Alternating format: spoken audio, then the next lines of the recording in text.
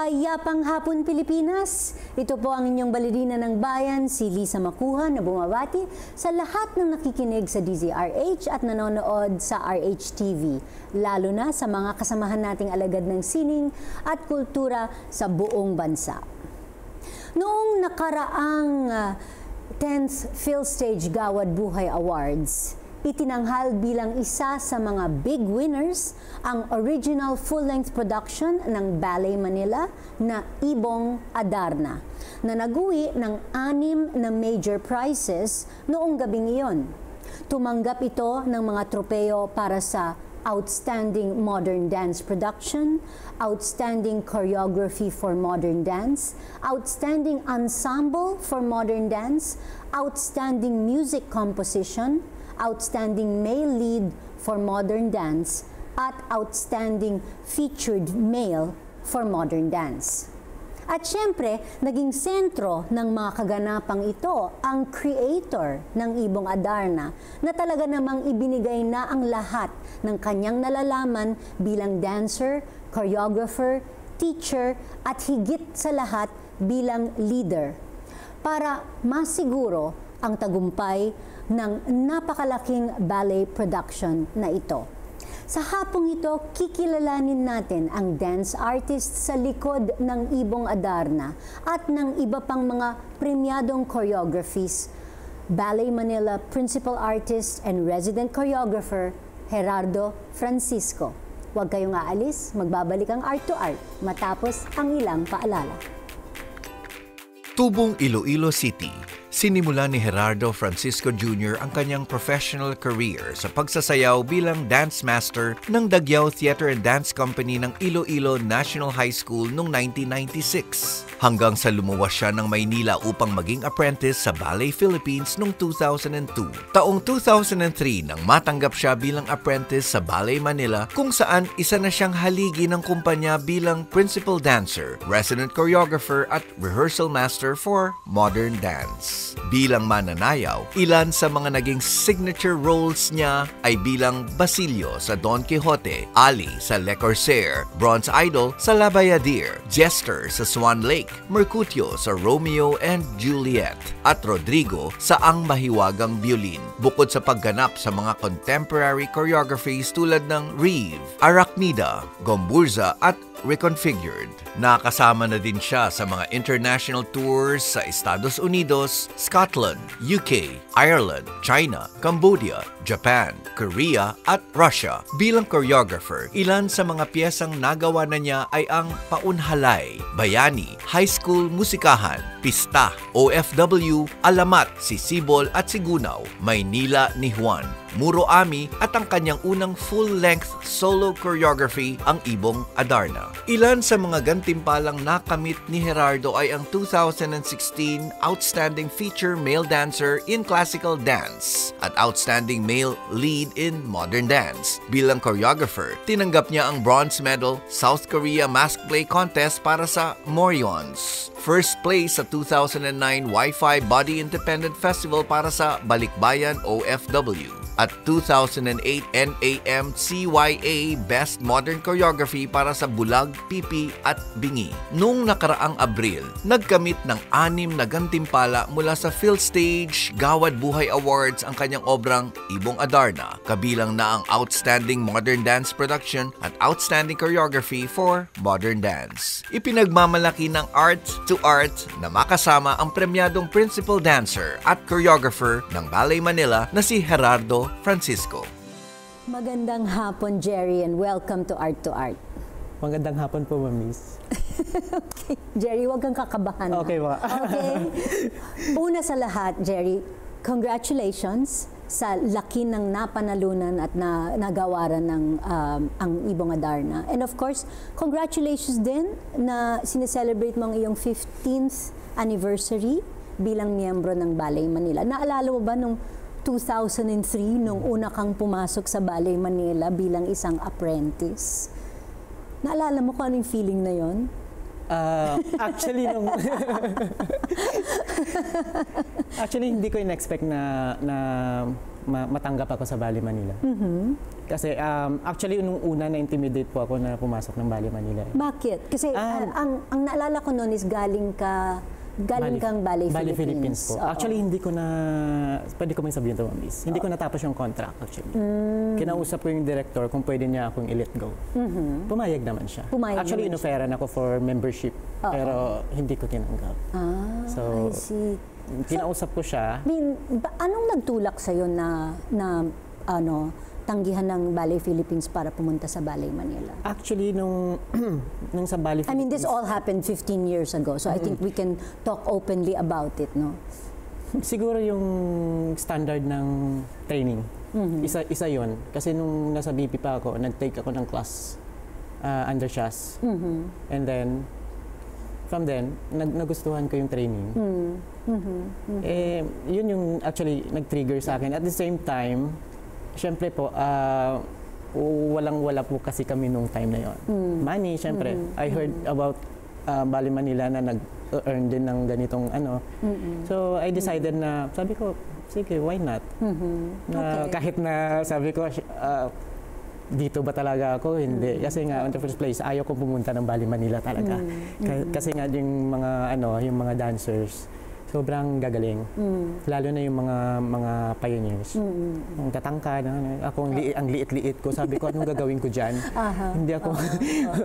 So, yun po yung reason kung bakit ako pumunta ng Bali. Pero all this time naman, parang ang strength mo talaga, ang feeling mo ba, ang strength mo talaga ay nasa contemporary dance or gusto mong maging isang classical na mananayaw? Actually po, contemporary po talaga yung gusto ko sa sayaw. Yung ballet na nagustuhan ko lang nung nag-Bali Manila nga ako. So doon ko sineryoso na ang okay pala ang ganda. Kasi dati, pag nanonood ako ng ballet, nabuboard ako. Kasi tutulog akong ganon. Pero pag modern, kahit na pangit yung nanonood ako.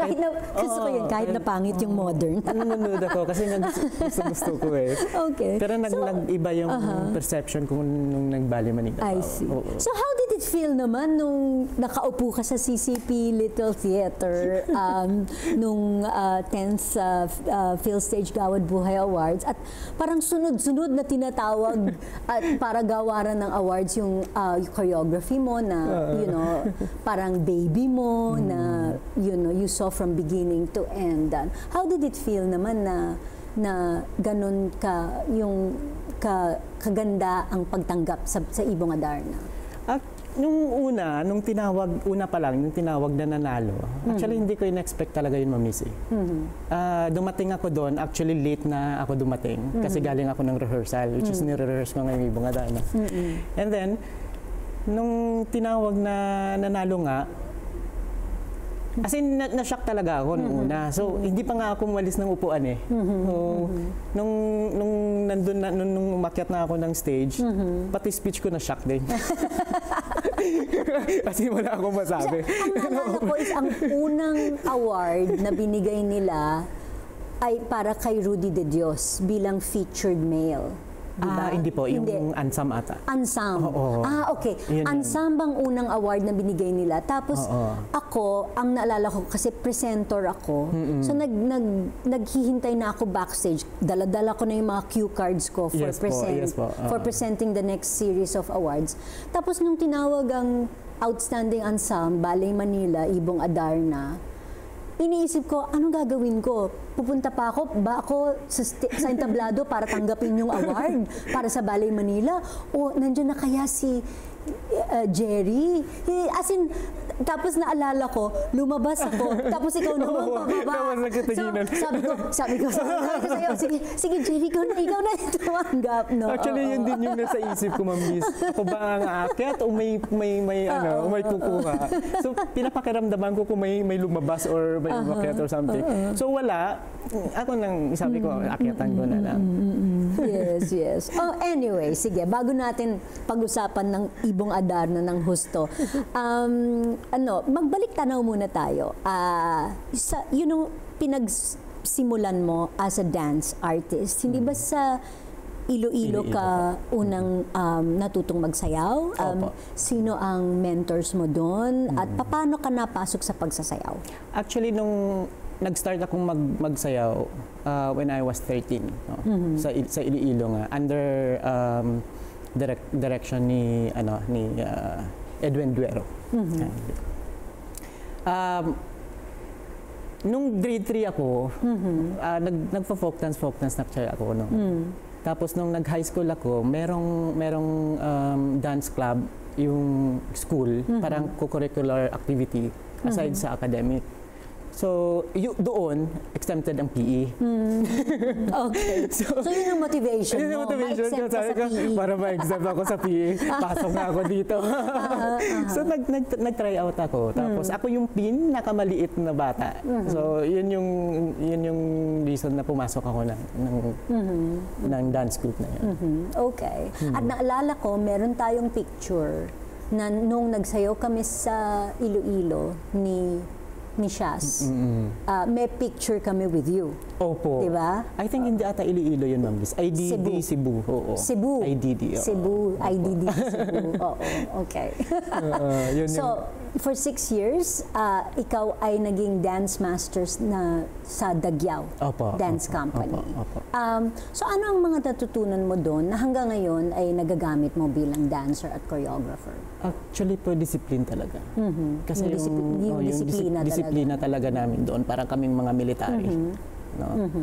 Time, yung rehearsal, kahit pananamit, yung buhok, same lahat. Pag nagtutour kami, kailangan same. So, akala mo isang tao yung nakikita mo pag nagtutour kami.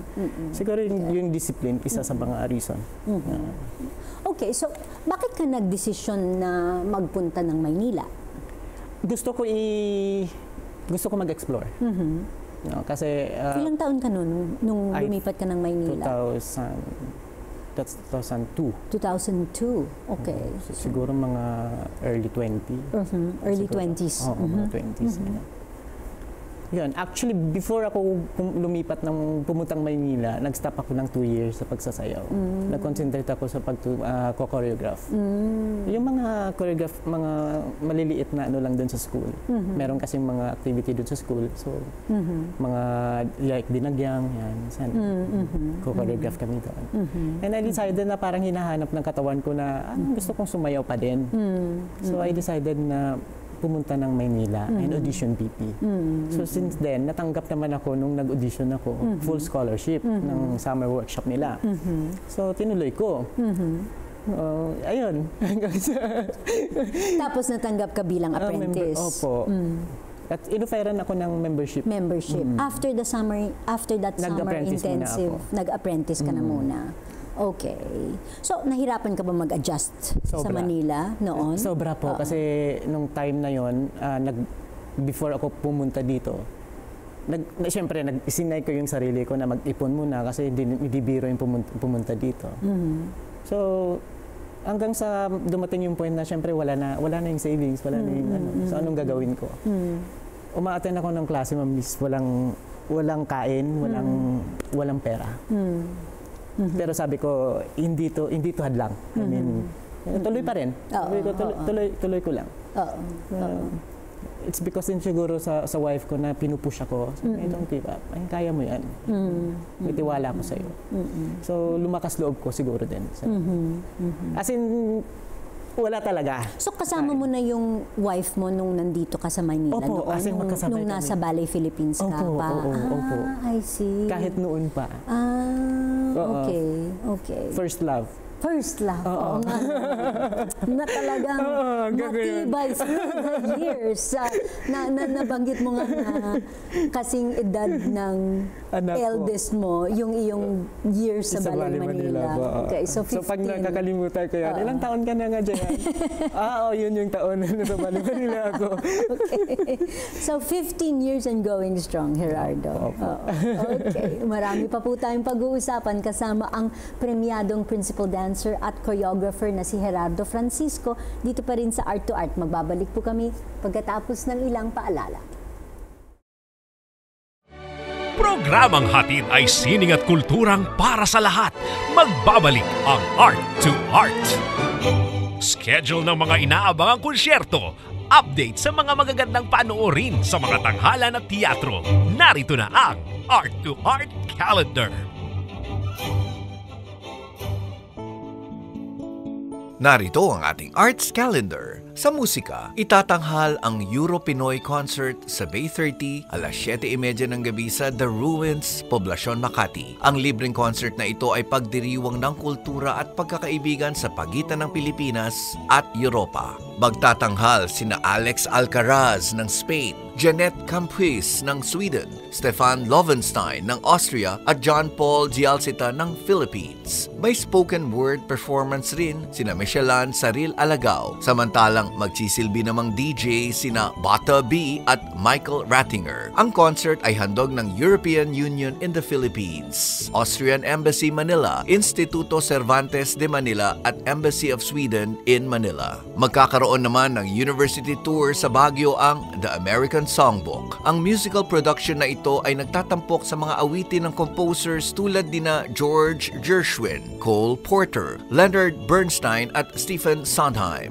Mapapanood ito May 25, alas 4 ng hapon sa University of Cordilleras Theater at sa May 27 sa Teatro Amianan ng University of the Philippines, Baguio. Aawitan ng tenor na si John Brian Astom at ang mga sopranos na sina Meko Manlangit at Jasmine Salvo kasama ang mga pianistang sina Gabriel Pagirigan at Ricardo Abapo. Sa sining biswal, isasagawa ni Orange Omengan ang kanyang kauna-unahang solo photo exhibit na pinamagatang Mavakesa, The Hotel at Green Sun sa Makati mula May 26 hanggang June 4. Tampok sa kanyang mga larawan ang tradisyonal na kasanayan ng mga babaeng Ivatan. Magkakaroon din ng pangalawang exhibit sa Batanes kung saan permanenteng itatalaga ang mga larawan sa Batanes Heritage Foundation. Matatagpuan ang Green Sun sa number 2285 Chino Roses Avenue Extension, Makati City.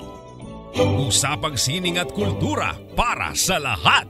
Kasama ang balerina ng bayan, si Lisa Macuja. Art2art.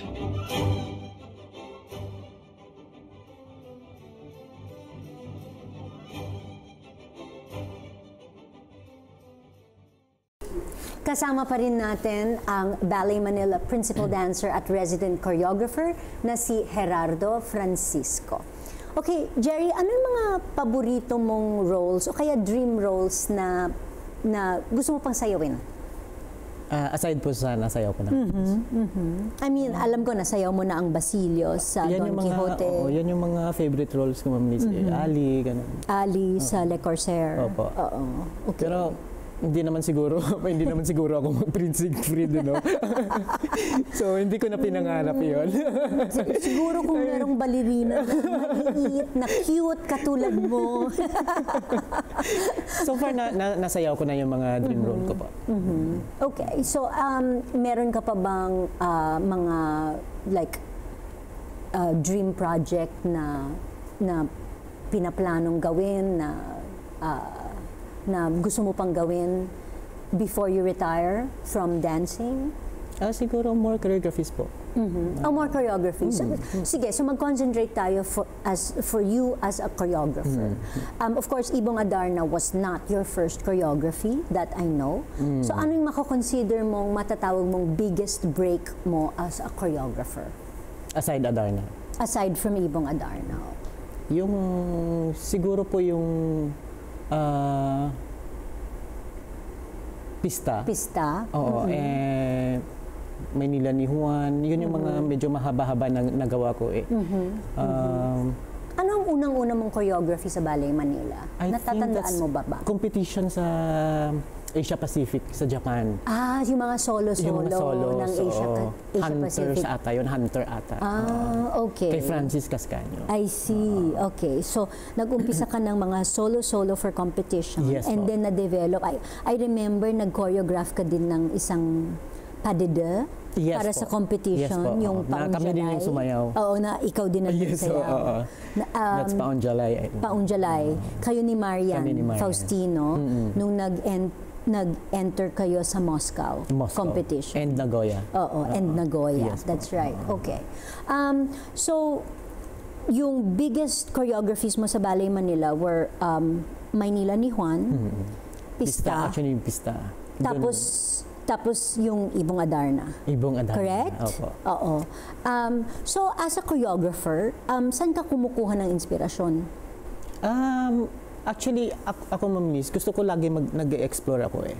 Tapos pag may nakita lang akong something na nagbibigay sa akin ng idea na pwede kong gawa ng sayaw, inaano ko na kaagad yun. Yung mga, actually, inspirasyon, kung sa inspirasyon lang, syempre mga anak ko talaga. Yun yung unang-una. Sabi ko, ginagawa ko to, it's because of them. Lahat ng ginagawa ko ngayon, it's because para sa kanila talaga. Okay. So, actually, nakikita ko na ang mga mahiwagang notebook. So, nakaka-relate ako sa mga mahiwagang notebook na yan kasi nag-choreographer din ako. So, meron din ako mga notebook para sa ballet ko. So, ikwento mo naman yung mga sinusulat mo dyan sa mahiwagang mong notebook. Kumbaga, ano ang iyong proseso? At paano nakakatulong sa iyo yung mga mahiwagang mong notebook? Mahiwagang notebook talaga. Ako kasi laging may dalang notebook every time, kahit nasaan ako pumupunta. Kasi pag merong idea na nag-pop up, sinusulat ko kaagad para ma-remember ko kung ano yung idea na nakuha ko. Dito, nililista ko lahat. Lahat ng pwede kong gawin doon sa choreography. Like steps, counts, yung count talagang isa-isa yan. Formations. Kasi pag every time na sinusulat ko yan, yung idea ko pumapasok lang. And then, doon nakagawa ako ng formation ng kung anong gusto kong gawin, ideas na, dapat dito maganda. Kaya ko siya sinusulat. So, lahat nandyan. Sige. Actually, may tanong ako. Siyempre, napanood ko yung Ibong Adarna. Sa konsepto pa lang, sa first rehearsals pa lang, I knew na we had a winner, no? Pero meron akong particular na gusto kong tanungin sa'yo, yung eksena ng mga unggoy. Opo. Paano mo naisip yun? Yung eksena ng mga unggoy? Actually, kasi nung nabasa ko yung book, ang nakalagay lang doon lagi, nagta-travel lang yung tatlong brothers, nagta-travel lang sila.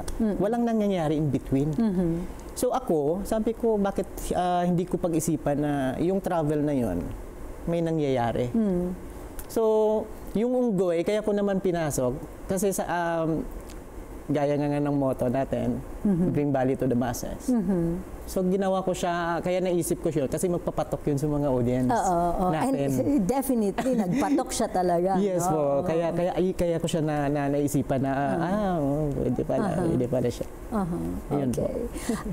Okay, so, yung concept ay, naalala ko, Gerardo, pinapili kita ng story ballet. Hindi natin sasabihin kung ano yung pinagpilian natin. Kasi sikreto yan Abangan nyo na lang sa mga next na seasons ng Ballet Manila. Pero bakit mo pinili ang Ibong Adarna? Actually, para sa akin, Ma'am Liz, parang nakaka-relate ako doon sa story. No? Merong adventure, parang package na siya yung story niya. May adventure, may mga values ka ba na nakukuha ba? Love, betrayal, pagpapatawad. Kaya sabi ko, at the same time, ito yung tinatalakay sa school, lalo na mga high school. So sabi ko, yung isa naman na pinagpipili natin, na tinatalakay din naman dun sa sa school. Pero dito mas naano ako dito kasi parang I don't know, mas naaliw ka sa kaharian ng verbal niya. I think ko, at saka makakapag-explore ako ng kung ano yung gusto kong mangyari. So, yun po. Okay. At saka, wait lang po. Yung isa, hindi ako masyadong familiar kasi dun sa isa. So, although alam ko naman yun, pero hindi ako masyadong familiar dun sa story talaga. So, dito, alam kong bata pa lang ako. Alam kong ito na yun. So, at saka actually, ang Ibong Adarna talagang, it lends itself, yung story, it really lends itself to a dance drama.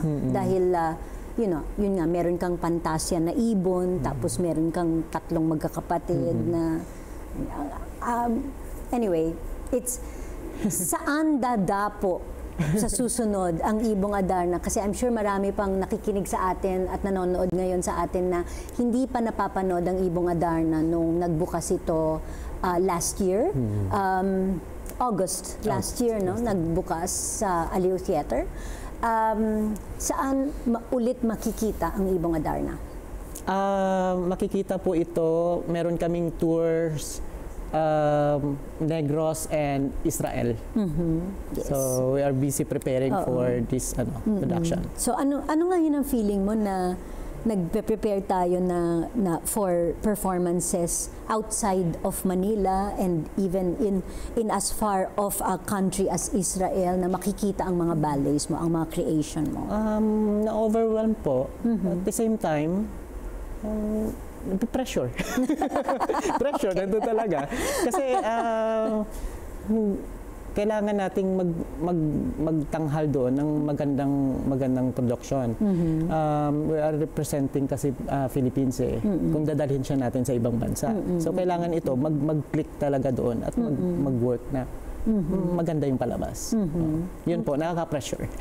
And I'm sure yan ang pinagkakaabalahan mo ngayon, ano? Yes, ang rehearsals para sa Ibong Adarna sa Negros at Ibong Adarna sa Israel. Yes.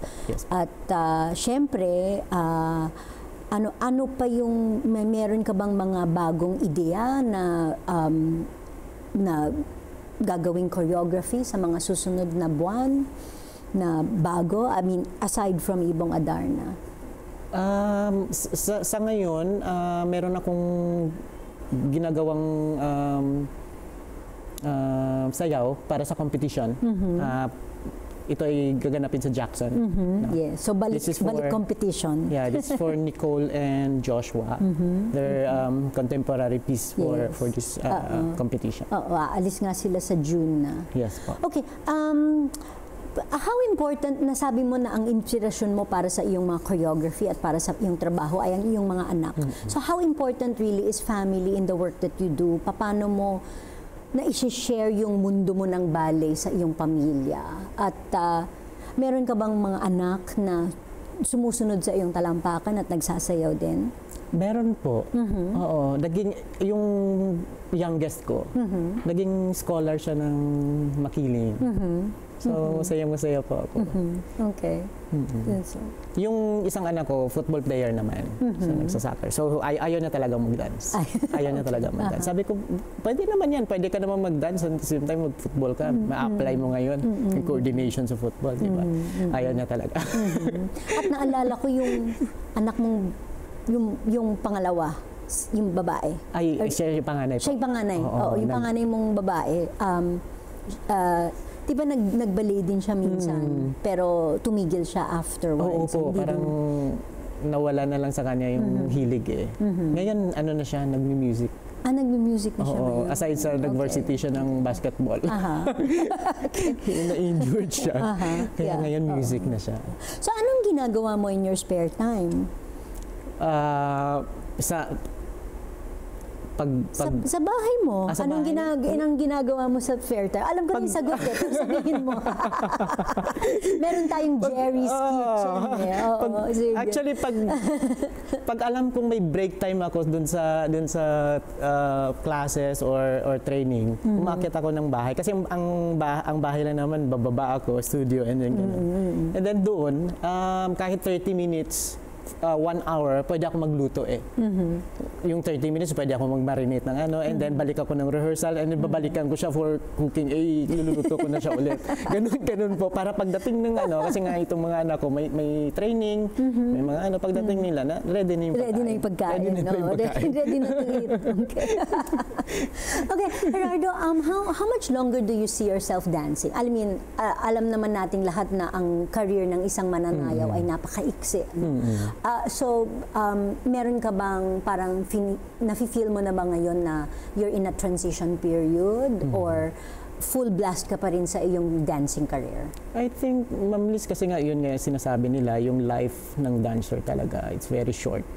So ngayon, medyo nafe-feel ko na may ano na siya, may ano tawag doon, yung pigil ba, na hindi ka na pwedeng yung 100%, yung 100% mo before hindi mo na pwedeng gawin kasi nga may mga ano may na mga siya, masakit may mga masakit na.